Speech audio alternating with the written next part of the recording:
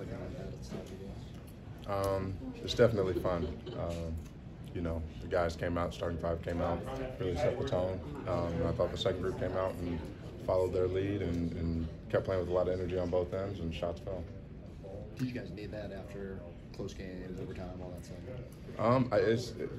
Need, I don't know, but it's definitely great for us, especially playing against a Phoenix team that's hungry, that's down a guy or two, and has been honestly playing good ball. So it's definitely good for our confidence going into that one.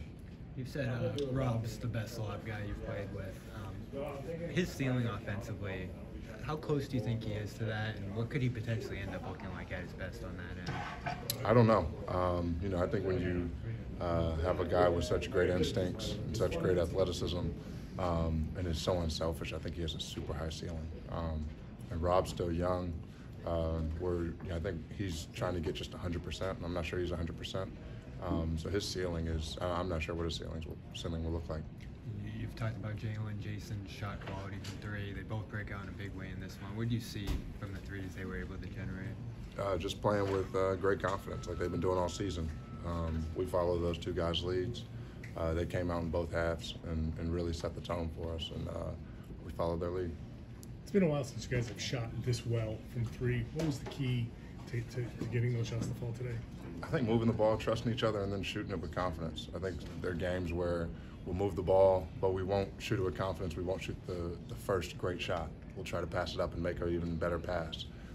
Sometimes it's important to shoot the first really good one you have, and I think tonight we did that. Sometimes you see when guys or teams have guys out, there's like a letdown on the other side. Why do you think sometimes that happens, and how did you guys kind of avoid it tonight? I think you just let your guard down. You look at their lineup. You see KD out, you see TJ Warren out to their dominant scorers. They got Kyrie out there, but it's easy to let your guard down and say we're going to beat this team regardless. We're at home, and they come out and give you a really good game. So for us, man, we're locked in. We're honestly looking past this, looking past these games at the playoffs. We're trying to prepare the right way every night, every game, but our goal is to be peaking in the playoffs. Malcolm, you mentioned that sometimes you felt like you guys are being passed up some looks from three. Have teams done anything different to you guys after the hot start you had, or has it just been sort of the natural rhythm of the season when you guys were so hot early that there was going to be I think it's definitely a mix. I think teams are, they got scouting reports against us. I think they're trying to run us off the line. They're trying to run Jalen and Jason off the line a little bit.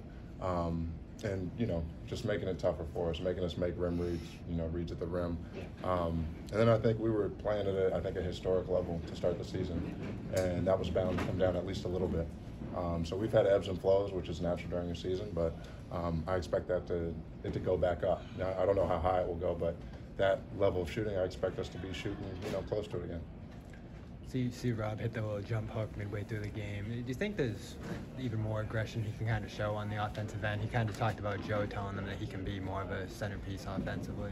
Yeah, he's incredibly talented. I think we're only seeing a piece of him right now. He's working his way back in off injury.